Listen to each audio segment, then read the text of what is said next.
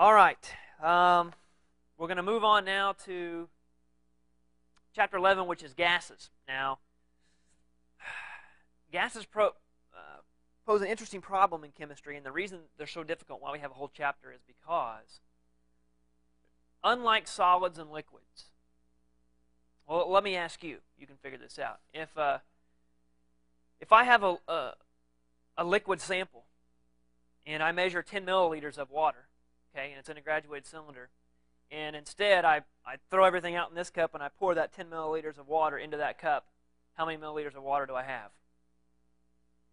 Our volume didn't change, right? No matter what container, how I switched the container, the volume didn't change.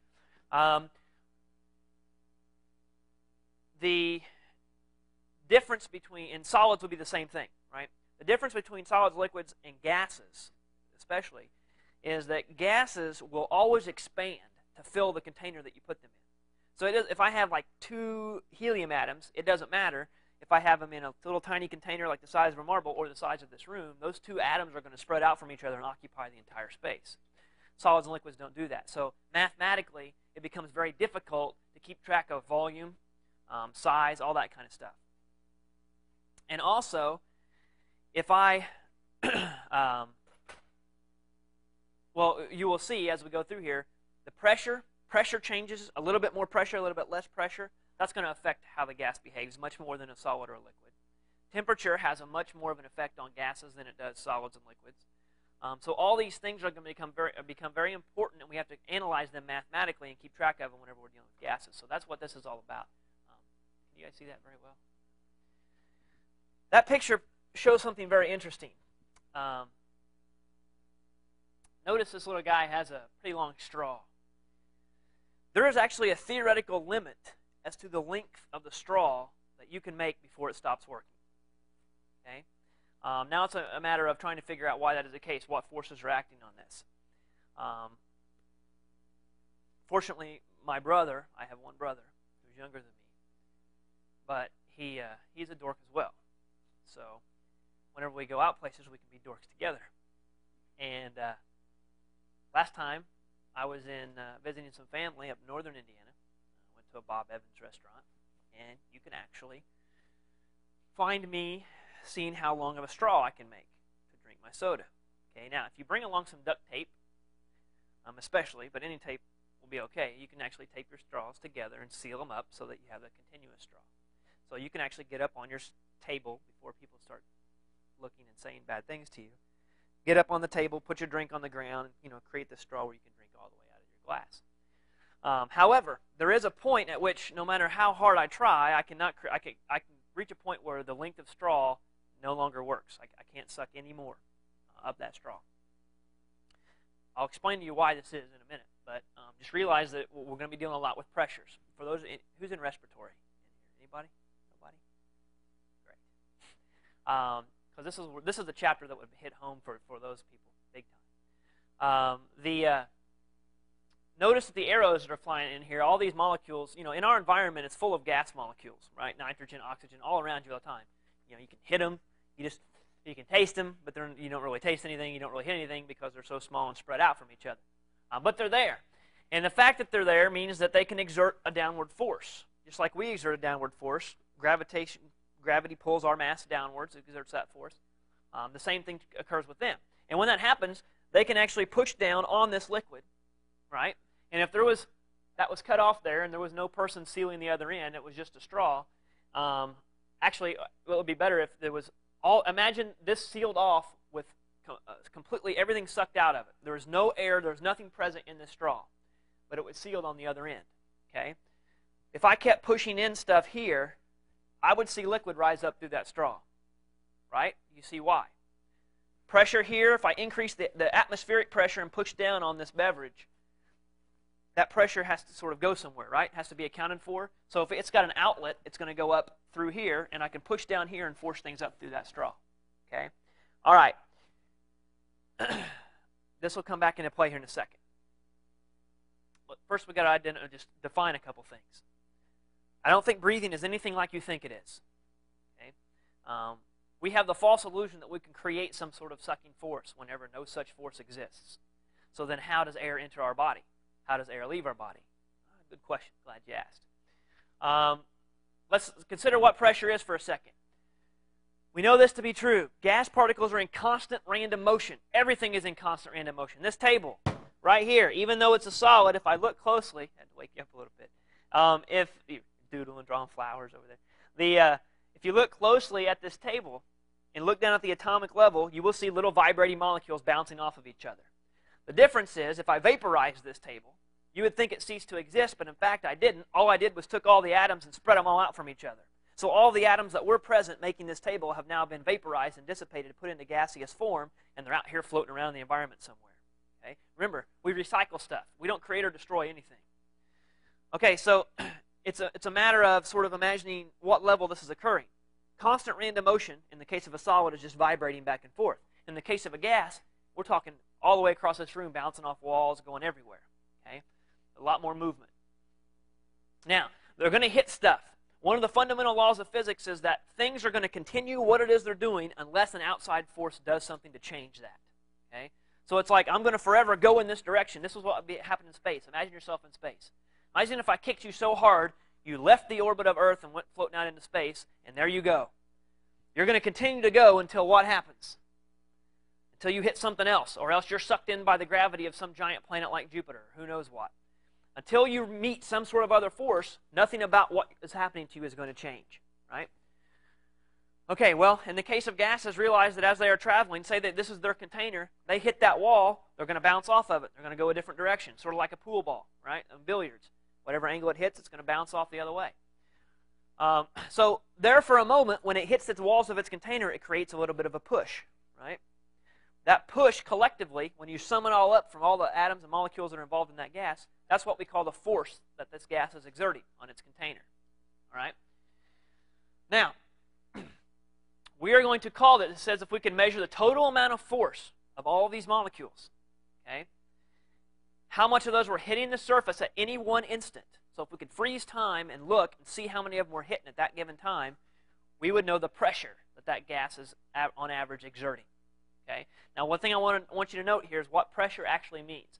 Pressure and force are two different things. If she put her hand out here flat, put it out there. She put her hand out flat. I just want to, that's fine. If I took a giant 1 pound piece of lead, we'll say, and I had it in this, like the size of a sheet of paper, it was probably going to weigh more than 1 pound, but let's just humor me. A 1 pound piece of paper that was actually made of lead, so it's not paper. It's a 1 pound piece of lead. If I drop that on her hand, it might hurt, right? But if I take that same amount of lead and it still weighs 1 pound, and instead I collapse it and cram it all in to something that is that big around, but it's probably going to be about that tall, right? And I have a rod of lead that still weighs 1 pound, and I have her hand out there and I drop it, which one's going to hurt more? This one. Why is this one going to hurt more? It's more what?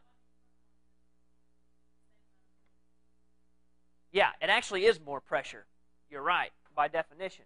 Because it's, to tweak your words a little, it's the same amount of force, but in a smaller area.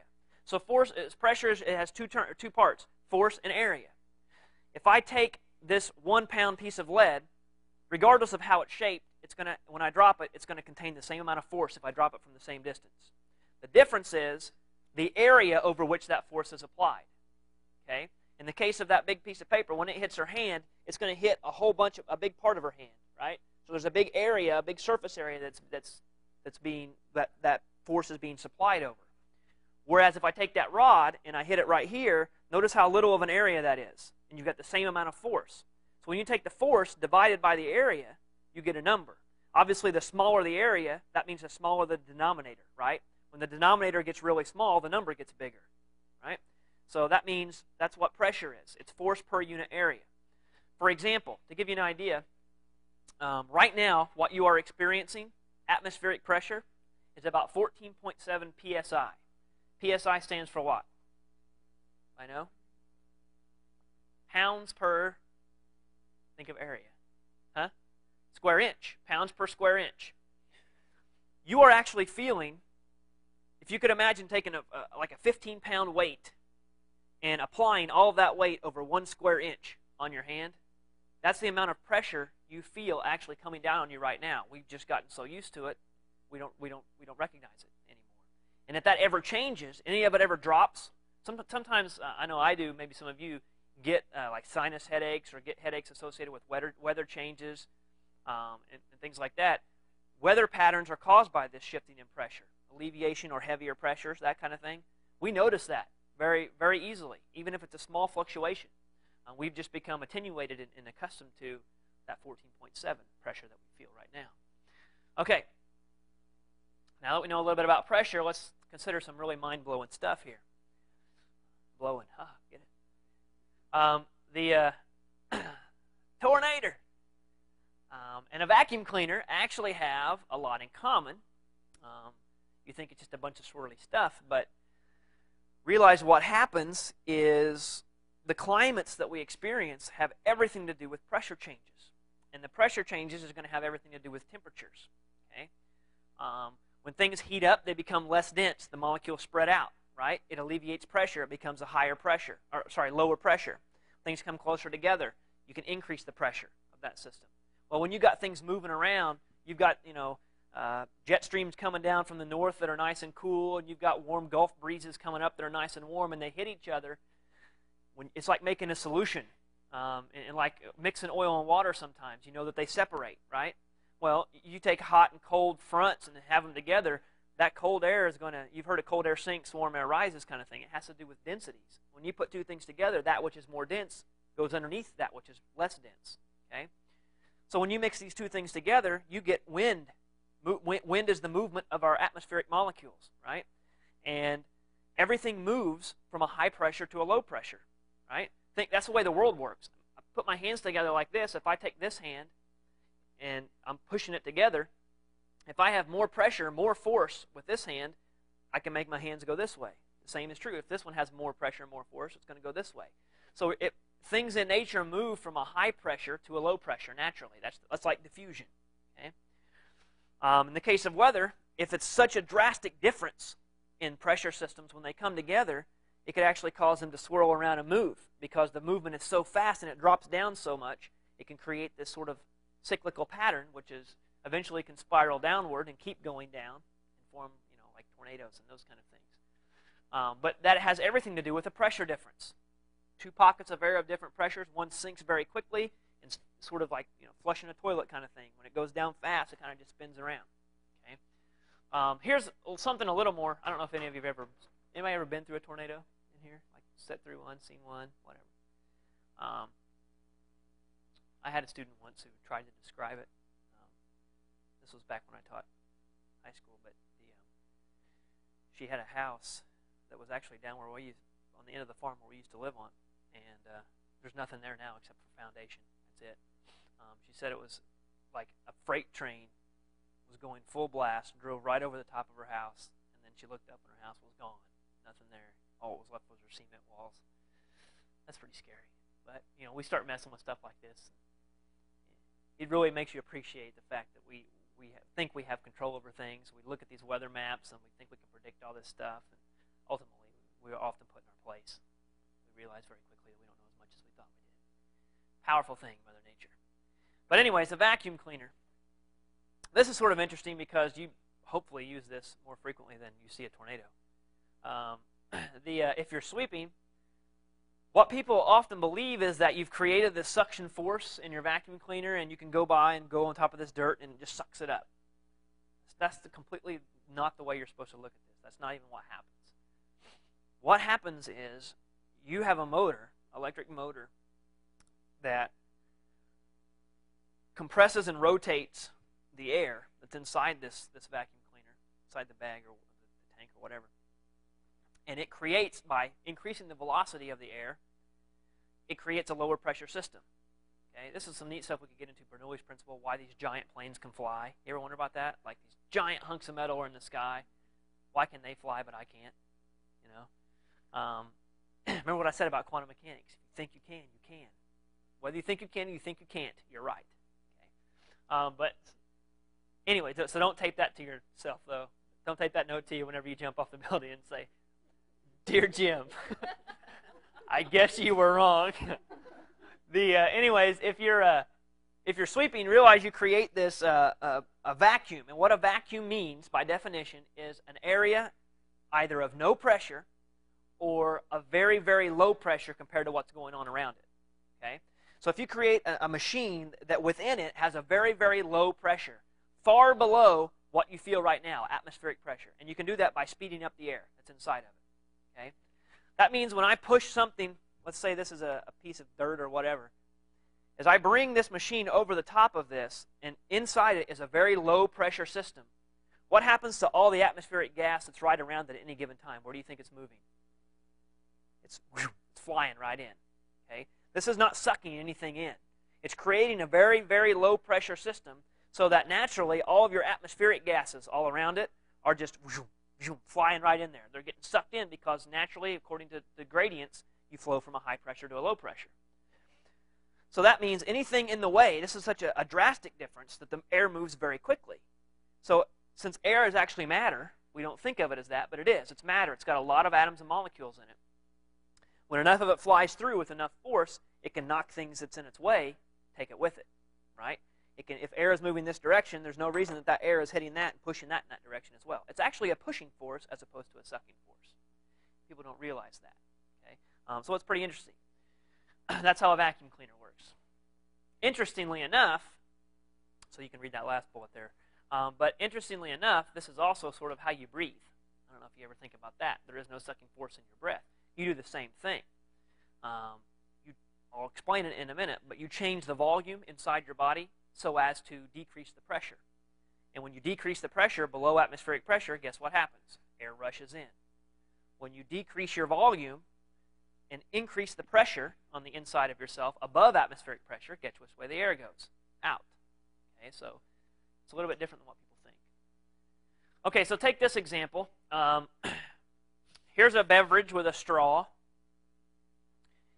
If everything was perfect and this was an open container where the atmospheric pressure could come in here and push down on this, but at the same time, obviously, since the straw is open, it could push in there, right, and push down there as well, because this is open to the environment. Notice these arrows. PATM stands for atmospheric pressure. It's all about the same. So you should see no liquid movement in this situation. Now, in reality, though, I don't know if you're catching this or not, but if you go to a restaurant and you order a Coke or whatever, you put your straw in there, you will notice that the fluid level rises up a little bit in your straw. It doesn't stay level with the drink that you're drinking. It actually goes up about that far or so, right?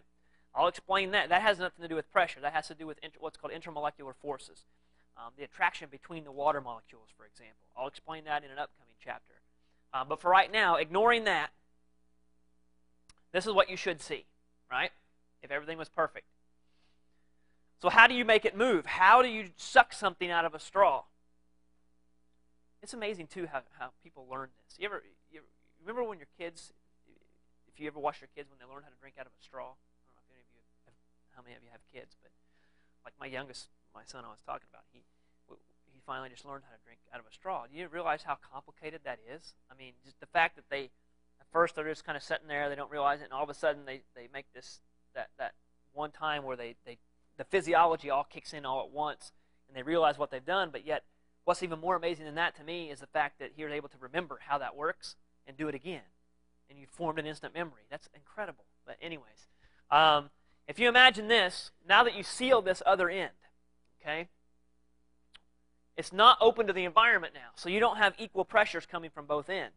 If you can figure out a way to make that arrow smaller, in other words, if you can figure out a way to lower that pressure, that's what we do when you swallow. Okay? I don't know if you really think about it, but when you swallow, you set into effect some similar muscles, sort of similar to respiration, that when you bring them back, you're going to end up vacating some of, especially in your mouth, vacating some of the gases that were in your mouth that were left over from breathing. Bring those back, push everything, expand the volume, and create a lower pressure situation is what you do. So what you end up doing is dropping the pressure inside the straw by letting it expand more. You drop that pressure so that now these arrows that are pushing down on this drink are pushing down harder than any pressure that's standing inside this straw. So where does the fluid move? It gets pushed up and goes up through the straw. And with enough of a difference in pressure, you can make it rise all the way up to your mouth. You can drink it. Okay? Once it gets up there, gravity takes it in, and it just goes back down the other way. Now, as far as, and that's what I just explained, but as far as what I said at the beginning, why is it that you can only have a straw that's a certain height? Well, number one, yes, we are limited by human physiology. We can only create a pressure differential between us and our outside environment of about 4 millimeters of mercury, anywhere from 4 to 6 millimeters of mercury. In other words, I'll explain those units in a minute, but a very small, just enough to where air will rush in and air will rush out if we need it to. Realize that obviously the higher this is, what happens is as fluid starts to accumulate in this tube, the fluid itself becomes our problem. Because as it starts to accumulate, it increases in its mass, and thus the gravitational pull on it increases. And it's like the amount of force that is necessary to move a standing column of water becomes even higher and higher. You have to have more and more force, more and more difference in pressure once that starts to accumulate, because it starts to stand. And that standing water has pressure associated with it just by virtue of the fact that it's matter pushing back in this direction. Think of it like in the pool. When you dive in the deep end and you go way down, you can feel that, right? The pressure changes. As water is stacked on you, as fluid is stacked on you, the pressure increases significantly. The same thing is happening here. So you're fighting against that which you are actually moving, in this case. So what we'll find is, even without human physiology, okay, if I realize that, I was able to use a straw, say, about 3 to 4 feet long, we can probably add a few more feet on that and still make it work. But when you get a straw that's like 25 feet long, it is possible to move things through that straw, but not with a human, because you don't have enough pressure differential that you can generate with your parts to make that happen. However, if I take a vacuum pump, and what that means is I can hook it up to a pump that can create such a big pressure difference compared to what our body can, to the point where I can completely eliminate all gases present and make it zero pressure on the inside. Even then, I could not have a straw, I could not have a tube drawing stuff through any higher than 10.3 meters, a little over 30-some feet. And the reason is because at about 10.3 meters, you have enough water that the pressure generated, or the fluid, whatever generated by that fluid, is about the same as atmospheric pressure. So the pressure exerted by this high of a column of fluid is the same as the pressure exerted by our atmosphere. So that means there's no different and there's no more movement occurring. So you can't make that happen. Okay, something interesting here. I told you already that our 14.7 psi is the average atmospheric pressure. It's interesting to note that about 80% of this is in the first 10 miles of our atmosphere. So you'll find that the density of all these gases that are in our atmosphere occur very close to the Earth's surface, and it becomes less dense as we get farther away. You can even notice this if you go really high. Like I'll talk about this in a minute, but like flying in a plane or climbing a big mountain, there's a big pressure difference. And realize that breathing has everything to do with pressure. So it gets harder to breathe the higher you go, because think of it. What you've got to do is drop to inhale. You've got to drop your internal body pressure below atmospheric pressure, right? So that the air out here wants to come in. Well, when that atmospheric pressure starts to decrease and becomes even lower, look how much lower you have to drop your inside, right? If you drop it just a little bit, like you have been doing, breathe like normal, it's not as big of a difference as it was when you were standing down here on the ground. So that means it's harder and it's slower. That gas is going to move in more reluctantly and more slowly, and it's going to be harder to breathe. You need this perfect balance that we have right now to make this happen. Now, there are adaptations, alpacas, stuff like that, and things that some of these mountain goats and things that live in a little higher elevation places, they can actually pack in more red blood cells. Their blood is more viscous, so they can carry more oxygen in their blood than what we can carry to help adapt to situations like that where it's harder to breathe a little higher up. Okay, anyways, some properties of gases that you need to know about. Some pretty easy stuff. Number one, they will always expand to fill their container. Okay, no matter what your container is, they will always fill it. They will always take the shape of their container, obviously. They have a very, very low density, especially compared to solids and liquids. They're spread out from one another a lot. They are compressible, evidenced by the fact that you drove here today. If you couldn't compress the fuel in your automobile cylinders, then you wouldn't have had the energy to supply to your wheels to drive you here. And mixtures of gases are always homogeneous because they mix together so well because these things are bouncing around each other all the time, and they mix up really, really well. And they are fluid. They flow. They move past one another. Okay, this you have to know. Know the parts of what's called the kinetic molecular theory. Big words, what does it mean? Kinetic means what?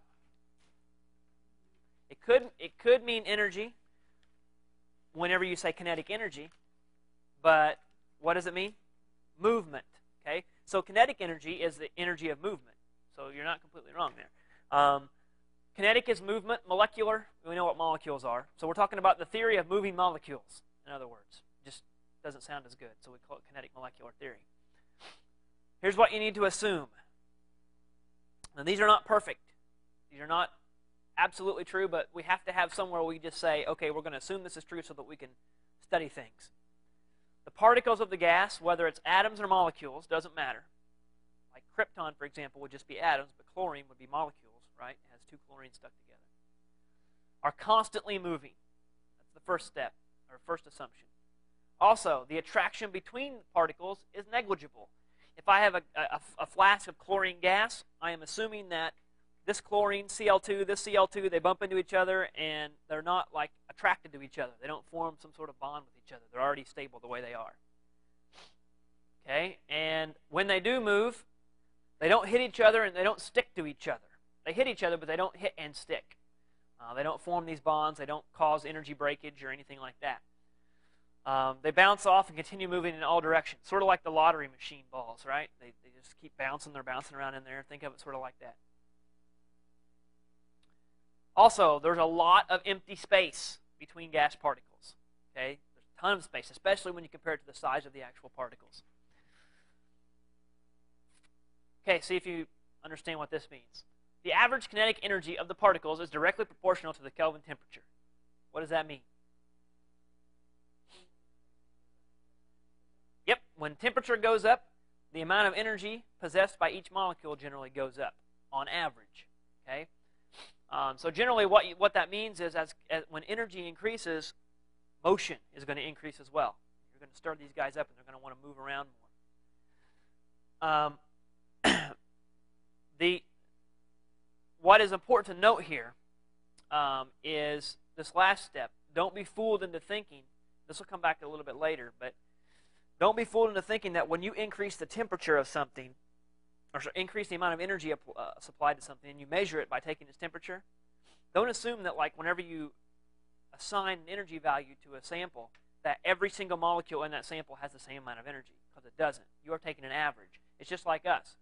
Obviously, we all have different levels of energy in here today, right? I'm stoked because we're talking about chemistry. You guys, not so much.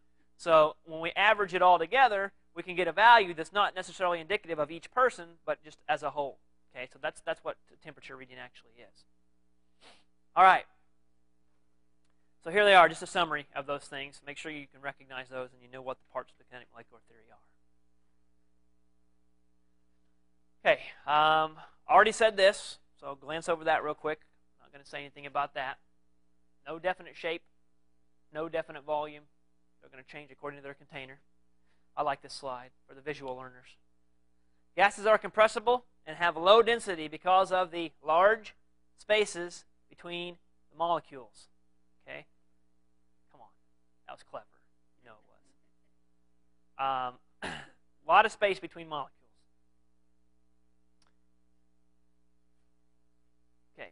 I don't need to go over this. It's kind of just driving home the same point. I think you get it. Realize here is compressibility.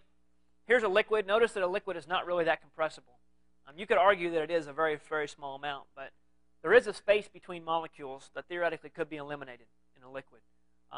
But there's a reason that it's the way that it is. We'll learn about liquid forces and stuff like that in a subsequent chapter. But you can see there's definitely not as much space as what there is over here. It's very easy to compress a gas compared to a liquid. Okay.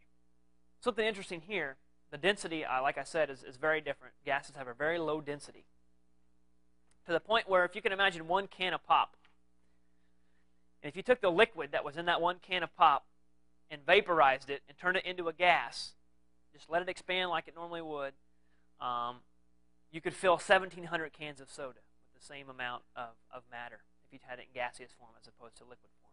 So there's a huge difference. Solids are much more dense than liquids, but liquids and solids both are way, way, way more dense than gases. That's the point of this. Okay. Now, take a look at these pictures real quick, and I want to run through a couple things that's going to lead into our gas laws that we're going to talk about. Take these two situations, and one thing, don't look at the words, just look at the pictures for a second. Let's say these jars are the same size, and this is the same type of gas. Okay? And notice that this one's labeled as higher pressure, this one's labeled as lower pressure. What is the big difference that you see between these two pictures? There's more. That's exactly right. So one of the things that we can safely assume is that the volume, or not the volume, but the number of particles, okay, the actual number of gas molecules is going to play into the pressure, right? The more, generally speaking, the more gas particles you have, the higher the pressure is going to be, okay? So that's what this bullet is about. The pressure of a gas depends on several factors. Number one, how many gas particles are in a given volume. Number two, the volume of the container. If I took this guy right here, okay, take a look. If I took this container, and next to it, I gave myself a container that was twice as big, okay, whatever, and I took the same amount, right, of these guys right here and put them in that container, which one of these two containers is going to have a higher pressure? This one's going to have a higher pressure. So what can you say about volume?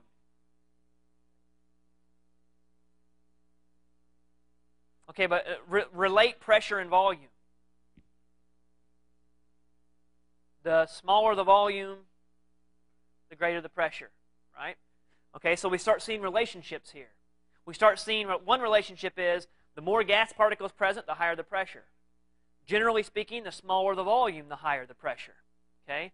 What if I took this guy right here, okay, this container, and I duplicated it and made an exact copy right next to it so they're exactly the same, but I put a Bunsen burner underneath this one, and I heat this one up? Which one's going to have a higher pressure? The one with the flame underneath it. Okay, you're supplying more energy and speeding up those molecules that are going to create more collisions, higher pressure. So what can you say about temperature? Generally, temperature does what to pressure? Increases it, usually. Okay. Now, I'm going to define this more specifically in the upcoming equations that we're going to use. So, the volume of the container is going to play a role, the number of gas particles present, the average speed of the particles, which could play also into as a result of temperature. You've heard of this, right? A barometer. You watch the news and the barometer is always rising or falling, right? And they give you this number that's usually around 29 or 30 or 31. No one really knows what it means. They just know that it should be right around 30 somewhere. If not, Kevin gets very upset. It's good to know exactly what's happening, though. There's a Italian physicist / chemist named Evangelista Torricelli that came up with the first barometer. And what he did was actually very clever. Took a little pan of mercury. Why he used mercury? Mercury is very dense. It is a metal, right? So it's going to stay in one spot. Everything else is a solid on the table, and most things are a gas. Very few things are actually present as a liquid or a solid. Bromine can be present as a liquid, which isn't all that good, especially given its toxicity. But mercury seemed a perfect choice because it's very dense, it's a metal, and it's a liquid at room temperature. So it's going to take a lot of oomph to move mercury, but at the same time it will move. Okay? So he took a pool of mercury, little dish, took a tube, inverted it. It was a vacuum tube. All the air had been removed from it so that there's no pressure exerting on the inside of the tube. And knew that there was pressure coming down based upon all the other natural laws that have been observed, wanted to see if there was a way to measure how much pressure was coming down on us. So it goes back to that straw kind of thing. There was atmospheric pressure, and what he saw was it would cause the mercury to be pushed up through this tube, and it would raise a certain amount. There goes the first barometer. Okay. Baros means pressure. Notice that 29.92 inches was what the average, after you converted it, he actually measured it in millimeters. Okay, that's a conversion from 760 millimeters. 760 millimeters of mercury is one of the first and most important measurements of atmospheric pressure, because what he did was took this tube and notched little millimeter marks in it, tiny little marks like on the side of the ruler, and would measure how high that mercury column got. And on average, typically, what happened was it was somewhere around 760 millimeters, which when you convert that over is about 29.92 inches. So that barometer reading that you see on the weather is actually inches of mercury. And you can monitor whether it's falling or rising. And obviously falling and rising has to do with whether the gases are increasing their pressure on us or alleviating their pressure on us, and that's going to drive weather patterns. Okay? Typically, high pressure systems are things that are coming down on us, and as they come down, gases are coming down. You're going to get, precipitation can feed in and out of that and all that kind of stuff. I'm not a climatologist. I don't know how it all works, but I do know that it's everything to do with pressure. And you get recycled air. High pressure systems come in, displace lower pressure systems. Things cycle up, things fall back down. Ergo weather. But anyways, the 760 millimeters is sort of our standard that we go by as a tribute to him. Now we have much different ways, more sophisticated barometers. We have other units we use to measure, but this is how it all got started. Make you sick down there. So atmospheric pressure then became defined as 760 millimeters of mercury. Anybody in the healthcare field, you know that your blood pressure cuff or your sphygmomanometer, 120 over 80, typical blood pressure, whatever, that's actually in millimeters of mercury. That's a pressure measurement.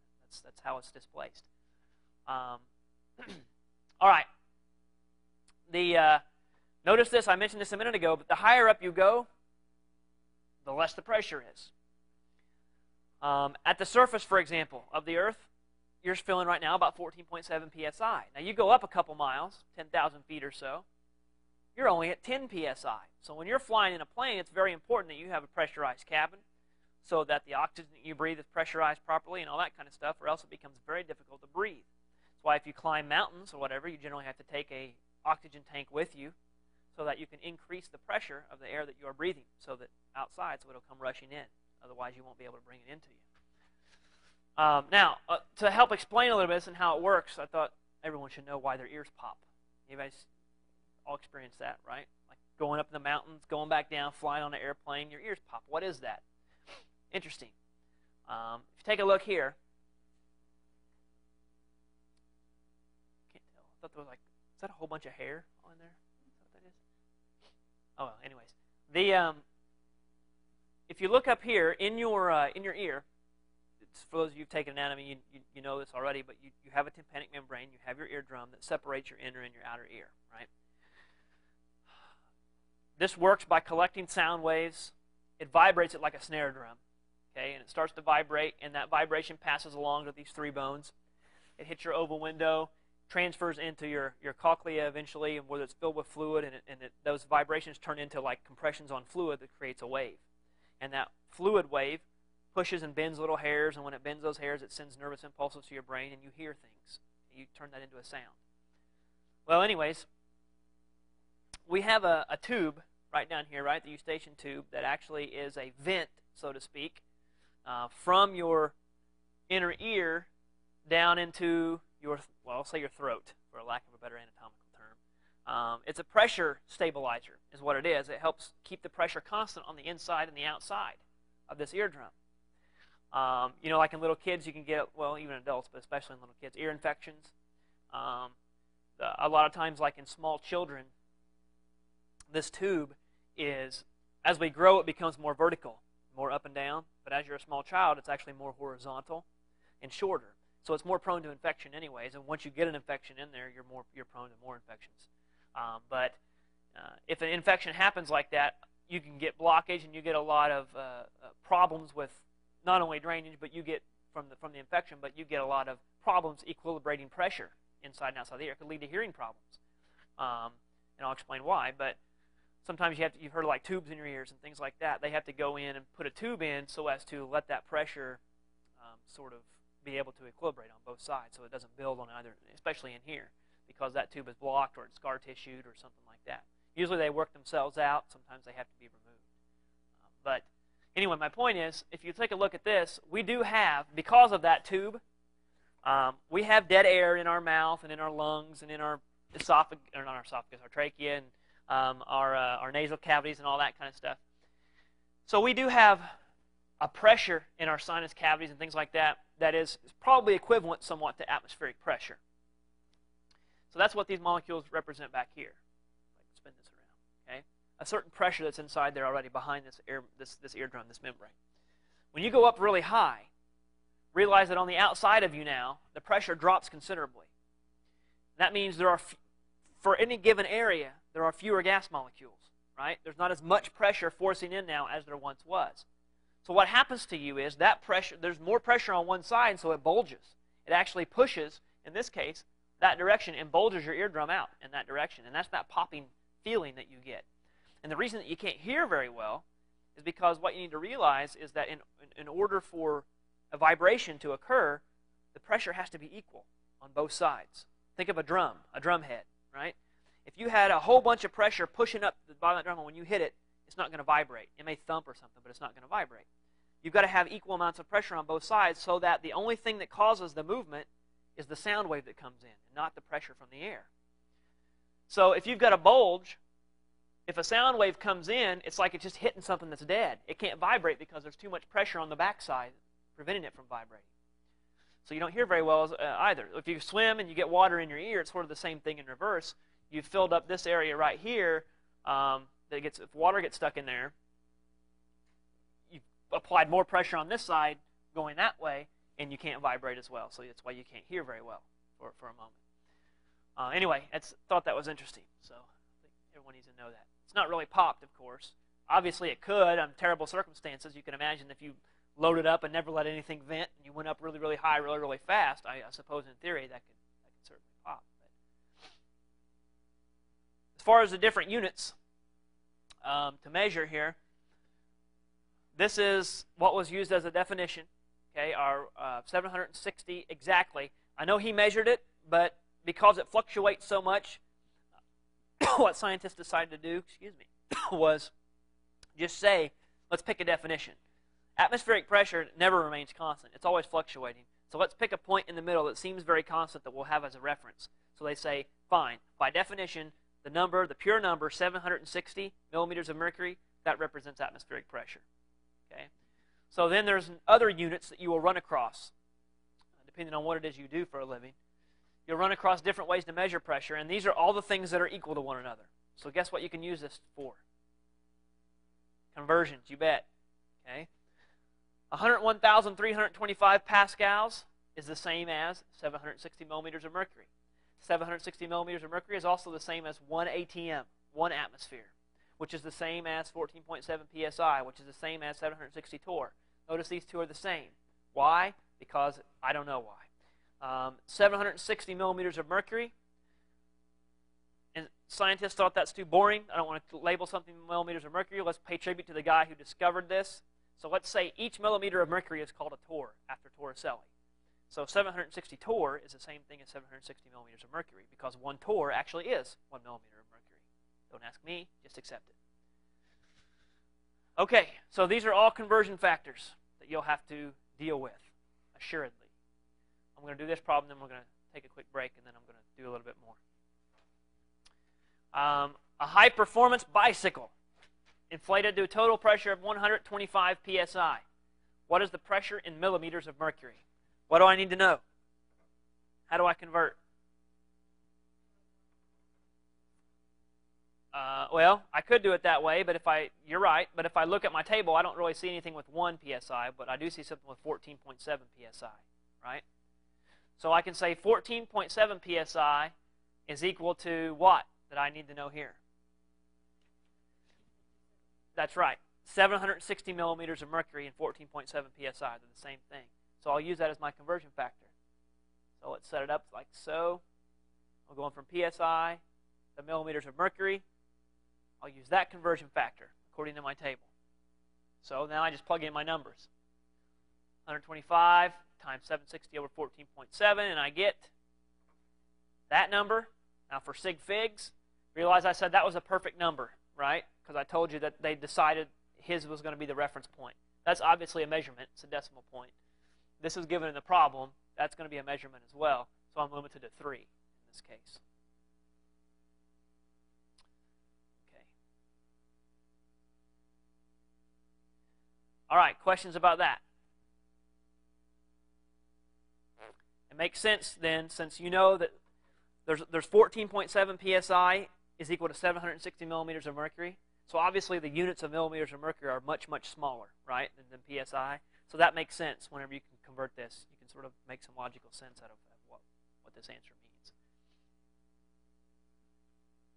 All right. Picking up now with Boyle's law. Robert Boyle stated some pretty common sense things that make sense. But since he wrote it down, he gets credit for it. That's the way it works. What Boyle's law states pretty much is this. See if you can decipher this. The pressure of a gas is inversely proportional to its volume. What does that mean? Pressure of a gas is inversely proportional to its volume. Helps to know what inversely proportional means. What does it mean? That's right. When one goes down, the other goes up. That's what inversely proportional means. So, if I say the pressure of a gas is inversely proportional to its volume, what am I saying? Gas goes up. What do you mean? Okay, if the pressure is increasing, it's because the volume is decreasing, right? And vice versa.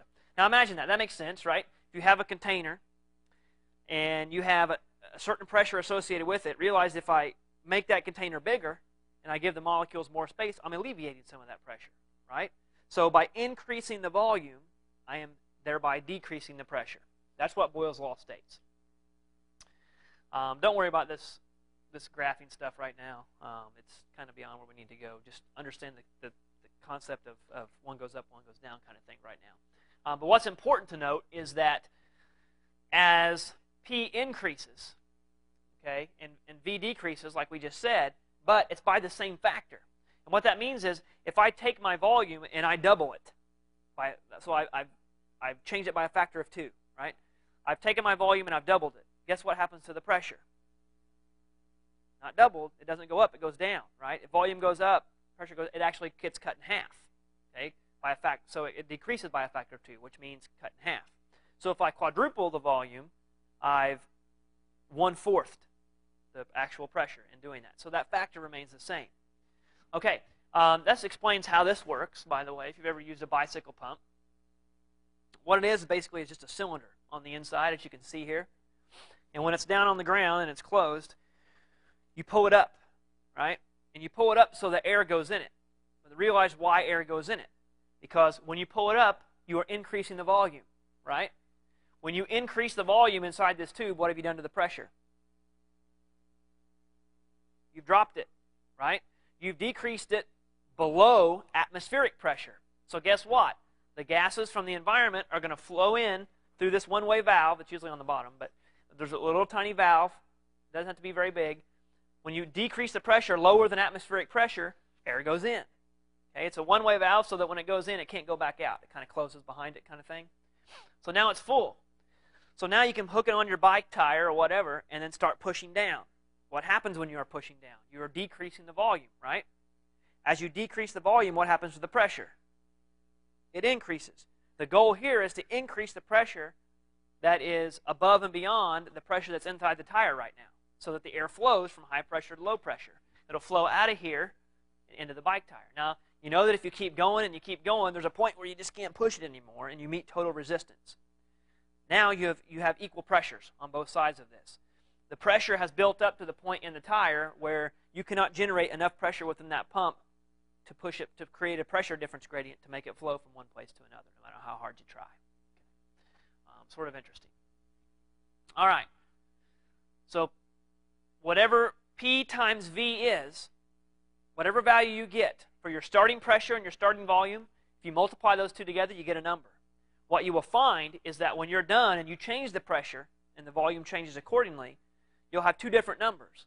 But guess what? When you multiply them together, you get the same number that you started with when you multiplied the first two together. Okay? It remains constant. The P times the V remains constant. So that means if you have P1 and V1, starting conditions of pressure and volume, and then you look at your final conditions of pressure and volume, the P1 times V2 should be equal to this P1 times V1. The number should be the same. I'll show you what I mean. If you look at some of Boyle's actual data, if you have a pressure of 29.13, regardless of what the unit is, it doesn't matter right now. Pressure of 29.13, and your volume is 48 whatever. Okay? Multiply those two together, you get 1,400. If you decrease the volume from 48 to 42, what you will see now is a new pressure measurement.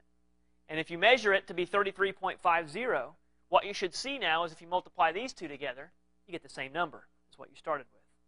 These numbers are constantly changing, but they're doing so in a very mathematically proportionate way, so as to when you multiply them together, you always get the same answer. Okay? They stay together. Does that make sense? Do you see what I'm saying here? And that becomes important because it allows us to predict final conditions according to initial conditions kind of things. I'll show you what I mean. But to give you an idea here, if I take this cylinder that has gas in it, volume of 1 liter, and if I cut that volume in half to 0.5 liters, push it halfway down, notice my pressure gauge went from 1 to 2. Okay? So it's like what we just said. So how do you breathe? Okay? Realize that our brainstem controls our breathing cycles. We don't have to think about it, fortunately. We can if we need to, but most of the time the whole muscle integration and everything is taken care of for us.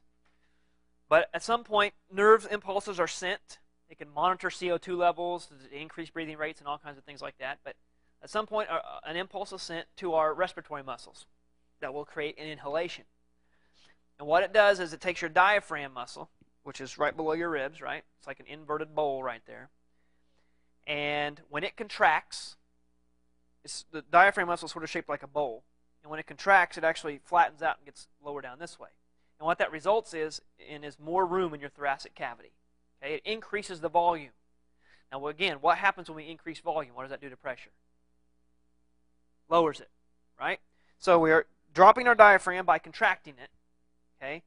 We are increasing now the volume in our thoracic cavity. On top of that, what we also are doing, especially when we breathe in a lot, is our rib muscles, our intercostal muscles are sort of anchored farther back here, so that whenever they contract, they actually pull our ribs out a little bit. Okay?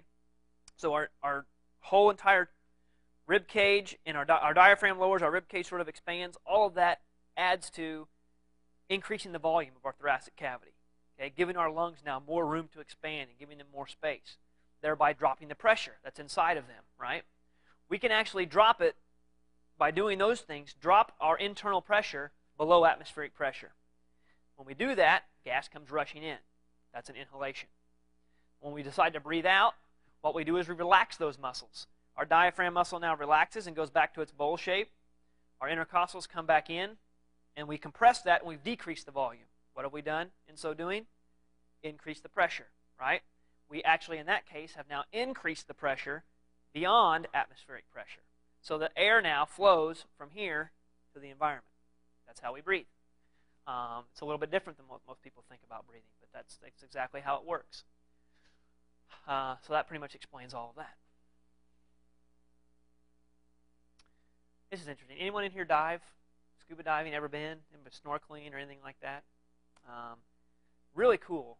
If you ever get a chance to do that, I recommend it. Even if you don't get to dive, you can go snorkeling places. I went to, a few years ago, I visited my friend in Taiwan. He's Taiwanese. And he took us to a place that only their natural people, their inhabitants of their citizens actually travel to. Generally, it's a place where foreigners, when they travel to Taiwan, don't generally go to this place.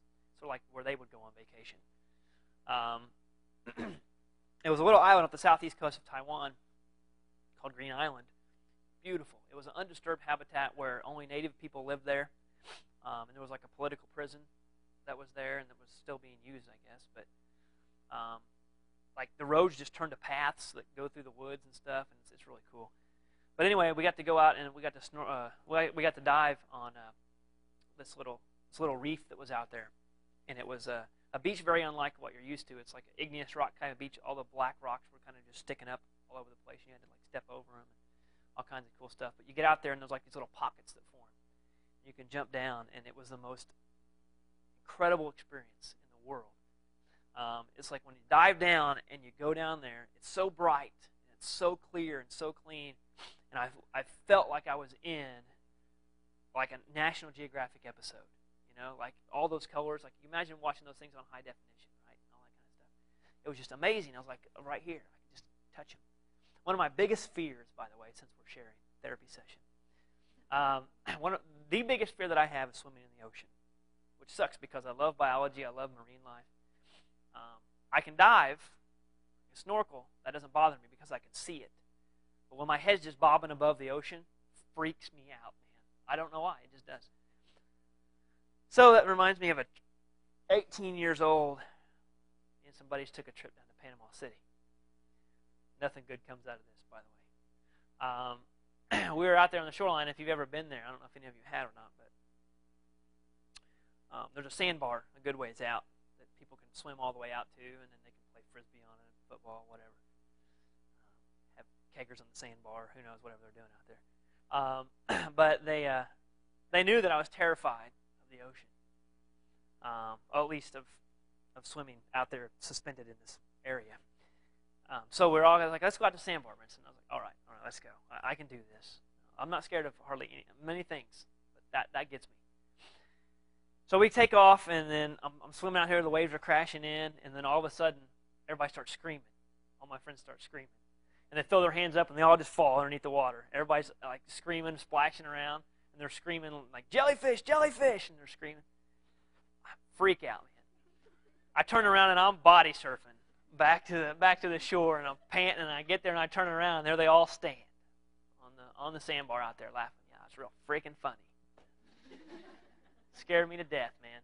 But anyways, but I love like the aquarium and stuff. You know, if I don't know if it's still there or not, but if you guys anybody ever go to Gatlinburg, I don't know if you guys ever take a trip out there or not. It's a really cool place, but they have a Ripley's Aquarium out there, and the last time I was there, they had a tank about as big as these tables you could walk through that had horseshoe crabs. And I don't know if you've ever seen one. You probably don't appreciate it like I do, but horseshoe crabs are amazing because they're like they look like a little army helmet, and they got a long tail.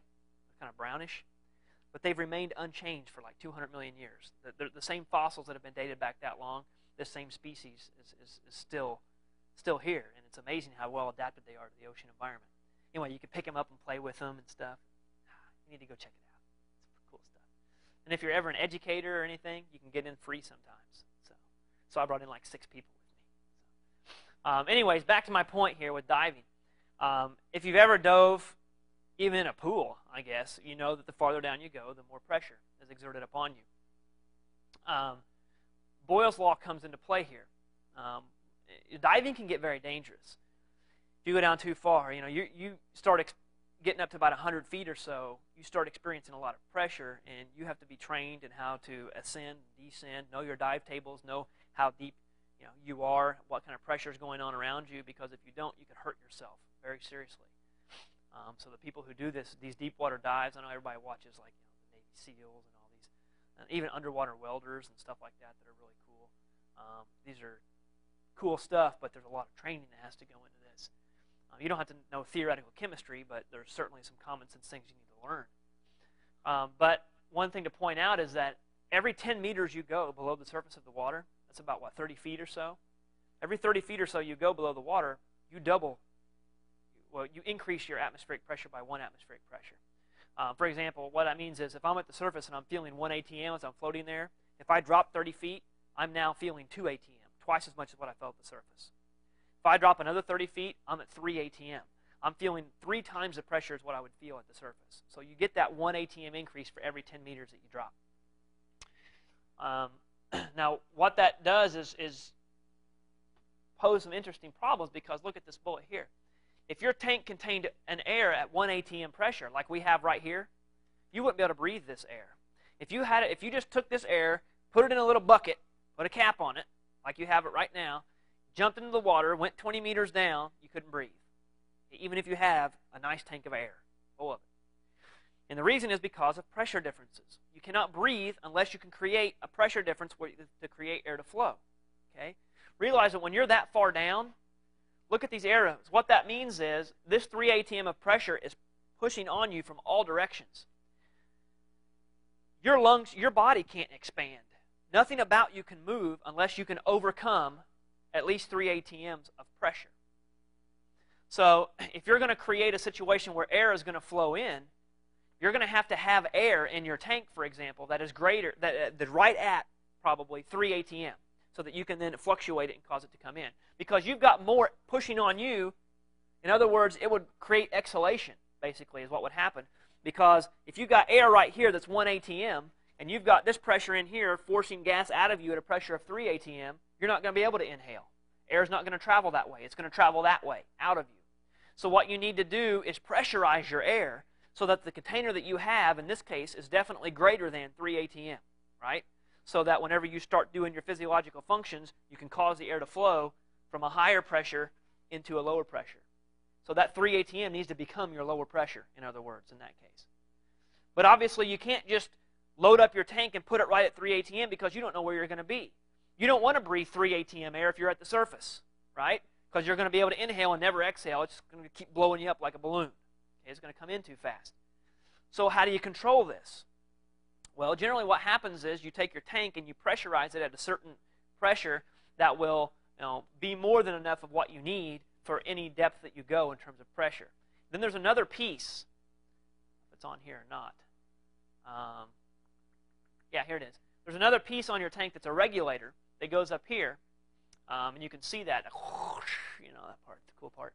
And what it does is it adjusts the delivery of your tank according to the pressure that's going on in your environment. There's a little diaphragm that's right here in front of the mouth, so that whenever that air is coming in from the tank, it will be pushed in a certain amount based upon the pressure that's in the water, and it will adjust the flow so that your tank air is actually delivered at the same pressure as what the surrounding water pressure is delivered.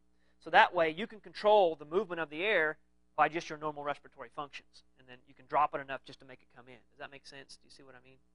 It's a little bit confusing. But the point is, when you change these depths, you have to be able to control. You have to have pressurized air, otherwise you're not going to be able to breathe. Now, keep one thing in mind here. Imagine this. Let's say you're down 20 meters below the surface, and you're at 3 ATM. And you suck in a big breath of your air from your tank. And you get freaked out because Jaws is swimming by, and you hold your breath and you kick it to the surface, and you swim really quickly. What do you think is going to happen?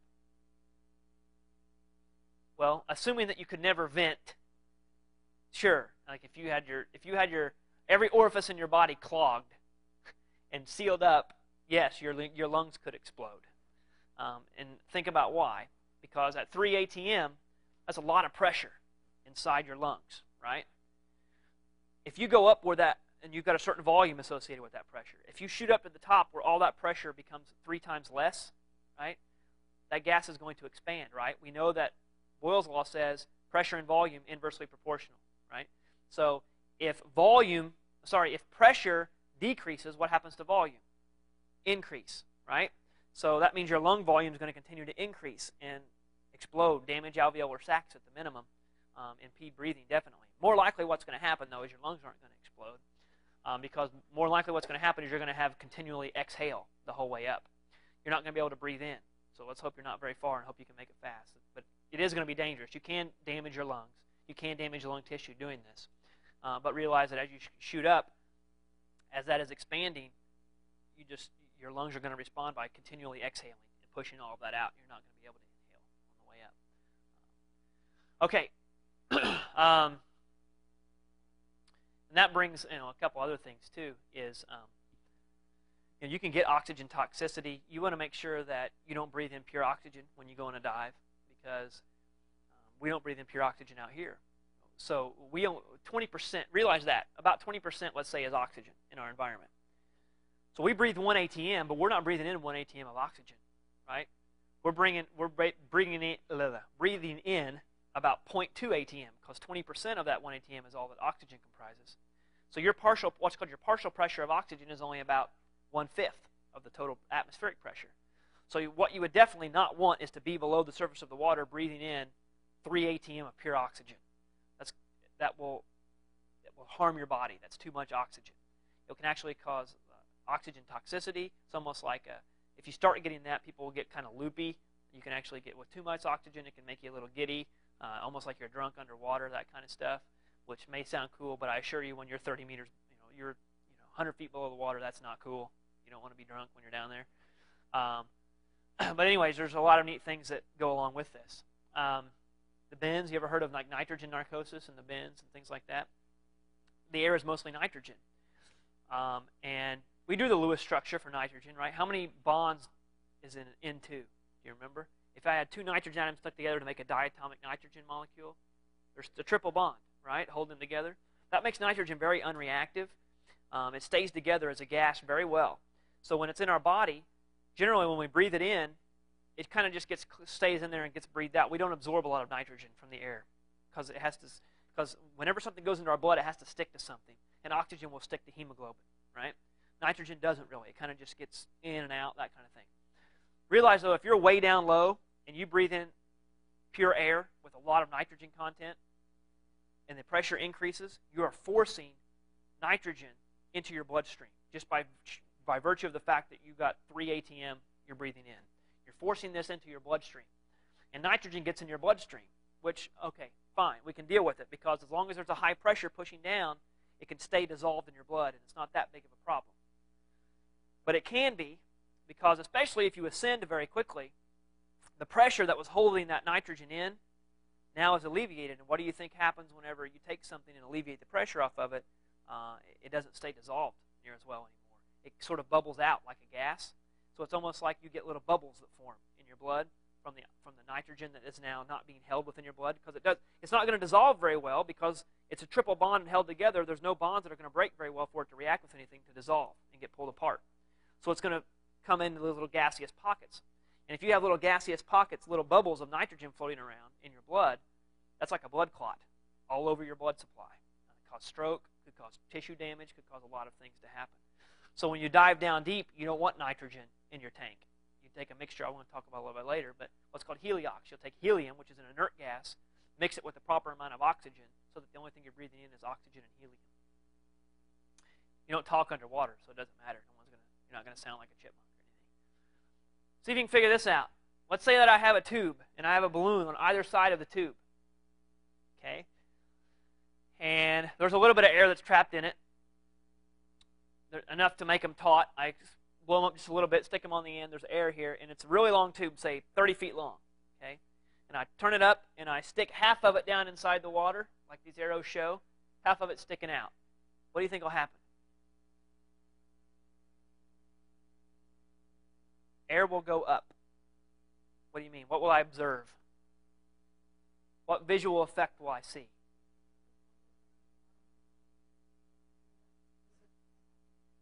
Okay, I'm hearing a few different things here. Someone give me something. One of you. I just heard too many things at once there. The one on the bottom would deflate. Okay, in turn, then what would happen to that? What would happen? What happened to this guy? Yeah, that's what would happen. The pressure difference is so great that, remember, since we got a sealed tube here, and this can give, the pressure is a lot greater down here. And we know the air flows from a high pressure to a low pressure. So if I create an area like this that has a high pressure, the air is actually going to flow up that way, right? And it's going to actually sort of inflate that balloon a little bit. Probably not blow it all the way up, but you'll see it inflate a little. So I ask you then, is that possible? If you're at 20 meters, about 60 feet or so, could you build a snorkel and breathe all the way down if you wanted to explore at the bottom of this little place that you're in? Why not?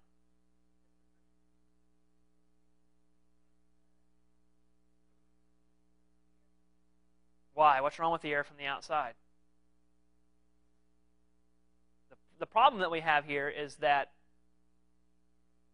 we've created a sealed system, right? Think back to this balloon thing that we just talked about. What's going to happen? What is the pressure of this air right here? 1 atm. At 20 meters, what's the pressure this guy's feeling? 3 atm. Right. All of his air would go this way. None of it would come in this way. It's not going to be possible to snorkel at a depth of 60 feet. Interesting. This Paleolithic Pleistocene fish down here. I don't know if I ever caught one of those. I don't know what I'd do. Okay. An example here, mathematical. Now we got to get into the math. We understand sort of what's going on, but it's all about the math. If you had a cylinder equipped with a movable piston, and you're right now pushing down is a pressure of 4 atm and a volume of 6 liters in here. Okay. If I take this, it says, what is the volume if the applied pressure is decreased to 1 atm? In other words, if I change from pushing down with 4 atm and instead only push down with 1 atm, how will the volume change? That piston's going to raise, right? You can see that that's going to happen. Less force pushing down means it's going to bob up a little bit. So what's going to happen to the volume? Is it going to increase or decrease? It's going to increase. Okay. Now it's a matter of mathematically, to what point is it going to increase? Keep track of our numbers now. Okay. So we have a P. This is our P1, right? Our starting pressure. This is our starting volume, V1. Our final pressure is P1 or P2. Sorry. I want to know what is the volume if. So a new volume. That's going to be V2. So we're going to use Boyle's law, which is P1 V1 equals P2 V2. We're going to solve. We're going to know 3 of those variables. We're going to solve for the one that we don't know. So the key in these problems is writing and identifying what variables you have. Label them as P, V1, P1 or V1, V2, P2, whatever. Figure out what you have. That's what I've done right here. That's the most important step in this problem. Then it's just plug and chug. Plug in numbers, chug out an answer. Here's our equation. Okay. Now, I ask you, though, this is where algebra is required. I don't need a proof. I don't need some factoring equation. All I need to know is if I'm solving for V2, how do I rearrange this equation to solve for V2? Okay, divide what? So divide both sides by P2. Is that what that translates as? So go like this. Is that right? Okay, so what would that leave us with? These would cancel out, right? So I'd have V2 is equal to P1 V1 over P2. Okay. Easy enough? Now, as you will see here, I'm going to skip over this and I'll talk about it here. You're right. That's how I would manipulate this equation. You're going to have to manipulate equations like this. I'm not going to get too much more difficult than this, but now when we put in our numbers, what we have to make sure is that things cancel out. Okay? If I would have had 2 different pressures listed, if I would have had millimeters of mercury there and ATM here, I can't cancel those out. So what would I have to do? Convert it. Doesn't matter which one I would convert it to. You probably want to always use ATM if you can, okay? Because in the future you'll see why. But just get used to using ATM. Convert everything to that. Here we can get 2 of the same. We'll cancel out. We're left with whatever the unit is here. Our answer will be in liters. Okay. So in this case, 24 liters. Now that makes sense. This was an easy math problem if you did it in your head, because if you look up here, notice that I decreased my pressure by a factor of 4. Right? I went from 4 to 1. That means my volume should have increased by a factor of 4. I went from 6 times 4 is 24. That's what I got. That makes sense in my head. Those are nice numbers. Realize that in real life, you don't get those numbers. So that's why I want you to see the math behind it, the actual equation steps. Okay. Questions about this before we move on? I still want to talk a little bit more because we've got a lot of slides on this. Okay, but you'll start seeing that the patterns repeat themselves in terms of these different equations.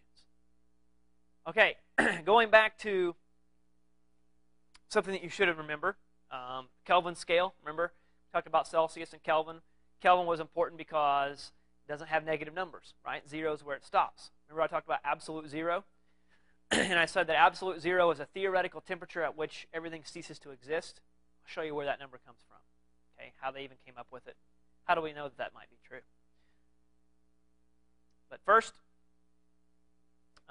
if you see the word, if you hear me reference standard conditions, as we get in with all these gaseous changes, chemists, physicists, what have you, need to have a reference point, because we know now that if the pressure changes, if the volume changes, whatever, your gas is going to change a little bit, right, in terms of its other parameters.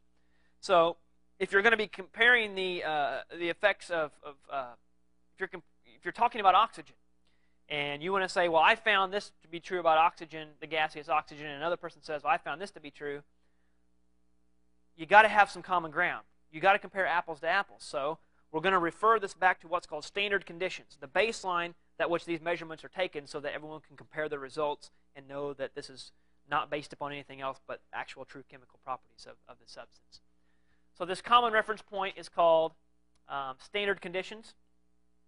The standard pressure, for reference, is what you feel now, 1 atm. Fair enough. That's easy to remember. The standard temperature is 0 degrees Celsius. Also easy to remember. That's the same thing as 273 Kelvin. Okay. This is called STP, standard temperature and pressure. So if I say you have 4.5 liters of oxygen at STP, what is blah, blah, blah, and realize that there is data within that abbreviation STP. You know what I'm telling you. I'm telling you 0 degrees Celsius, 1 atm.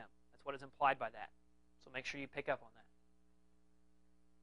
that. Okay, one of the things that we said was there's a relationship between pressure and temperature, right? The hotter I get something, what will happen to the pressure, do you think? Assuming that the container is fixed and can't move. The pressure will do what? Increase, right. Let's say, though, that the container can change its shape. It's like elastic. So that means the pressure can be held constant. If the pressure starts to build, it'll just expand and adjust to that pressure. So the pressure doesn't actually build on the inside. It stays the same. Let's say we have like a balloon or something like that. And now I want to look instead at temperature and volume. If I increase the temperature and give something space to expand, what should happen to the volume? It will also increase. Okay? If I take temperature, pressure is constant. It's allowed to do whatever it needs to do. It's not fixed. If I input temperature into something, I should see a volume expansion because those things are spreading out. Okay, that's what this basically says. So an example of this, you can do this at home if you want. Show your family, kids, whatever. I've got a lot of these. I've got a whole book. If you ever want to do any cool science demonstrations, just let me know. I've got a whole book of stuff I can give you. You can take a balloon, blow it up, put some boiling water on. You could probably just leave it in the pot on the stove, and instead of submersing it in there, you could probably just hold the balloon over the top of it. But if you take a balloon that's got a little bit of air in it, put it over the top of boiling water, heat it up. You don't want to burn it. Obviously, don't put it on a flame. It'll just pop it. But let it get warm, and when it does, you should see a volume expansion. Also in physical science, it's called thermal expansion. Things expand when they get warmer. Okay? So as long as there's no pressure restrictions, and in this case there's not. So you should see a volume increase. The balloon should blow up. Take that same balloon, dip it in some, or put it in some ice water. What you should see is that since the temperature is decreasing, the volume will decrease as well. You should see it shrink all the way back up. Another way to do it is, if you don't want to use boiling water or whatever, you could take like those glass pop bottles or whatever. You could take a balloon and put it around the end, or if you have glassware like I have, a little flask, because you all have glassware at home, I know. You could put it on a hot plate or a burner, and then let it stay sort of hanging to the side a little bit, and then as the air in the container warms up, you'll see the balloon start to stand up. Okay. Ice water, then you take that and put it in some cold water, you'll see it fall back down again. Anyways, if you want to create a hot air balloon, you can do that at home too. If you take this balloon and hold it there for a minute, turn the toaster on, let it get good and warm, let go of it, that balloon, because of the heat, there's no air current coming out of here, but the heat will heat up this balloon to the point where the volume expands enough, you had the same amount of gas molecules in it, right? When it expands, remember that density is mass divided by volume, right? So if you have the same amount of mass, but your volume has expanded, your denominator and your density got bigger, so your density got smaller, right? You have now decreased the density, and the density of the air in here is less than the density of the air out here. So when you have two things together with different densities, the one that has less is going to float inside of the thing that has a greater density. So that's how hot air balloons work. You heat it up. That's why there's that little fire underneath them. You heat it up, get that warm. It expands a little bit. A little bit of volume change means a density change as well. So they can float through the atmosphere. Now, if you put enough balloons on here, you can probably get your toaster to float. That'd be kind of cool, too. Never tried it. Now I think I'll have to. I got a new fancy toaster, too, a big one, so I'll have to get a lot of balloons. Okay, this brings us to Charles' law. Charles' law basically says that, like what we've just been saying, volume is directly proportional to temperature. When temperature goes up, so does volume. Temperature goes down, so does volume. That's assuming that the amount of the gas doesn't change and the pressure is constant. When you're working through these problems, if you see something that says assume constant pressure or assume constant temperature, something like that, what that means is those variables will not appear in your work anywhere. Okay? You will not have to calculate for them. You can ignore them is what it means. For example, when you say P1 V1 equals P2 V2, that is assuming that temperature is constant. Remember, you don't see the T on there anywhere. Because what happens is the temperature is the same on the left side of the equation as it is on the right side of the equation, so they just cancel each other out. No one has to worry about it. Okay? It's held constant. Same thing here. You don't see P in this equation because it's constant. It doesn't change. It is allowed, when that thing is allowed to expand, the internal pressure, because it's able to expand, doesn't change. So it's held constant. So as T increases, V also increases. Now this is where we're going to start really wanting Kelvin. So get in the habit at this point, always using ATM and always using Kelvin as your temperature scale. So what that means is this is our equation now for Charles' law. V1 over T1 equals V2 over T2. I'm going to show you some more of these, and you're going to think, how am I going to remember all these? I'll show you a shortcut, a cheating way to remember all these whenever we're done. Right now, just be able to use them. So we got to be able to rearrange equations here. So this is interesting. This is where absolute zero comes from. Notice the plot of volume versus temperature for, in this case, 3 different plots of oxygen at different pressures. Okay, notice that it doesn't matter what pressure we pick. Different masses, different pressures, doesn't matter. Here's a different gas altogether. This is to show you something very interesting. As you plot these, and you keep track of the temperature and the corresponding volume change, like we were just doing, like in balloons and stuff where pressure is constant, what you will see is that when extrapolated, when you take these and extend them beyond, connect all these dots, notice they all meet in one space, at one point. Every time, no matter what it is that we do, no matter what the gas is, no matter what the conditions, when you're evaluating only volume and temperature, all of these lines converge onto one theoretical point. What that means is that there is a theoretical point, because of extrapolation, there is a theoretical point at which the volume is 0. If something has 0 volume, that means it's not there. That means that there's no matter there to take up space, and thus does not have volume. So that is the point at which things cease to be in terms of matter. They cease to exist. That's called absolute zero. That is defined as, in Kelvin, that's 0. Nothing can be below that 0 because nothing exists below that 0. So that's what's nice about the Kelvin scale, is that we will always have a positive number whenever we're dealing with something, and it won't screw up our calculations. That corresponds to a negative 273 degrees Celsius. Okay. Interesting stuff. That's where it came from. Now, is that extrapolation safe?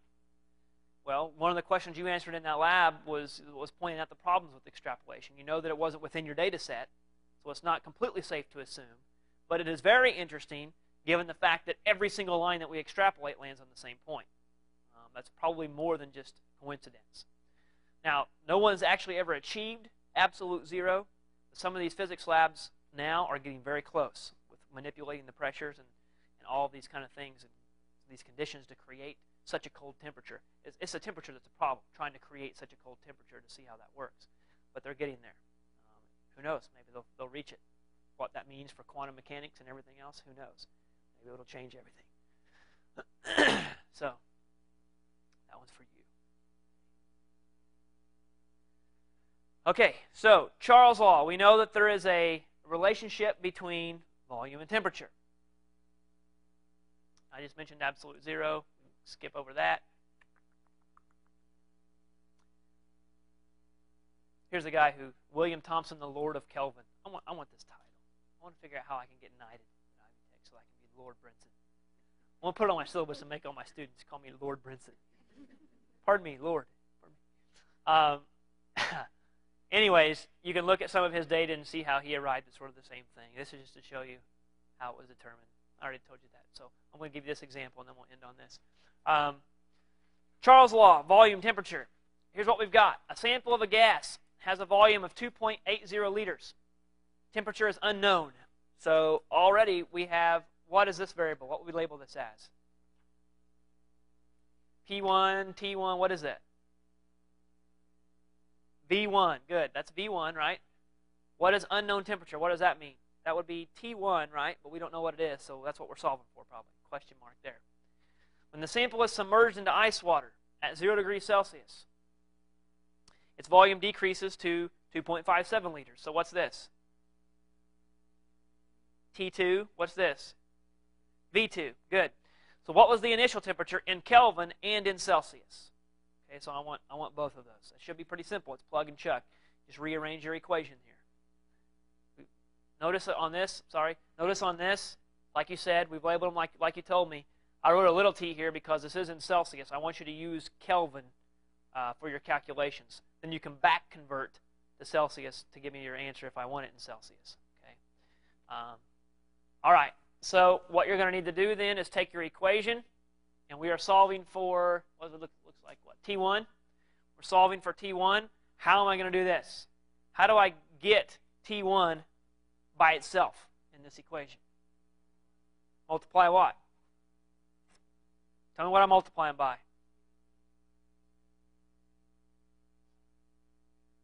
Tell me my first step. You told me what it was going to be. Tell me what I can do right now. Multiply both sides by T1. Okay, I can do that. That means these guys cancel out, right? So there's what I've got so far. Now what do I do? Anybody?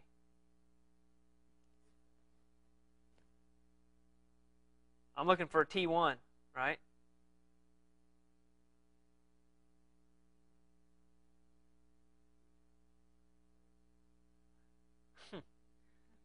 Therein lies the problem.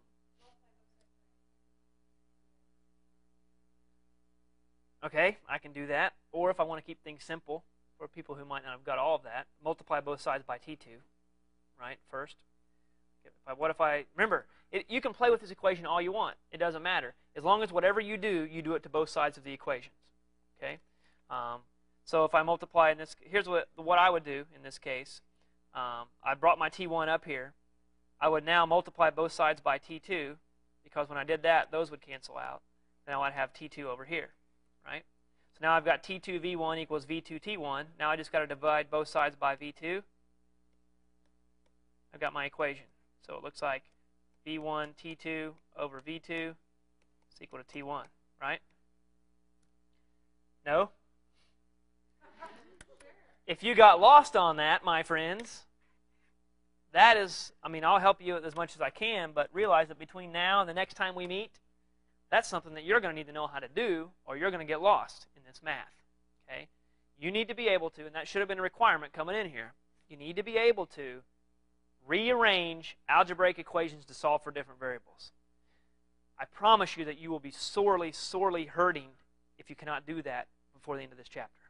So between now and tomorrow when we meet again, learn that. Okay?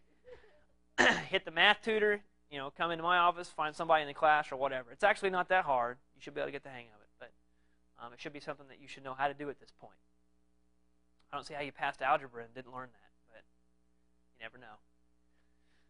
So we are solving for T1. I'm going to rearrange, plug in my numbers. I want my temperature to be in Kelvin. So here we go. What I've done is now taking my Celsius that I have, convert it to Kelvin. That's this step right here. So I've got 270. T2 is 273K. Okay. So this is my equation. I've rearranged it to solve for T1. Okay. So I'm going to plug in V1, which is 2.8 liters. T2, which has been converted now to 273K, divided by V2, which I have up here, 2.57 liters. Notice that cancels out. I'm left with Kelvin. Okay. That gives me 297K for my T1. Notice, always pay attention to what I ask. In this case, I do want the in Kelvin, but I also want it in Celsius. How do I convert that to Celsius? I subtract 273, and I've got it in Celsius. Okay, so that's, whoops, sorry, that's this one. Okay, so also 24 degrees Celsius. That's about what you feel right now. 25 degrees Celsius is about room temperature. So, questions? Comments? Complaints? Praises? Especially the latter? No? All right, we'll start with the combined gas law next time.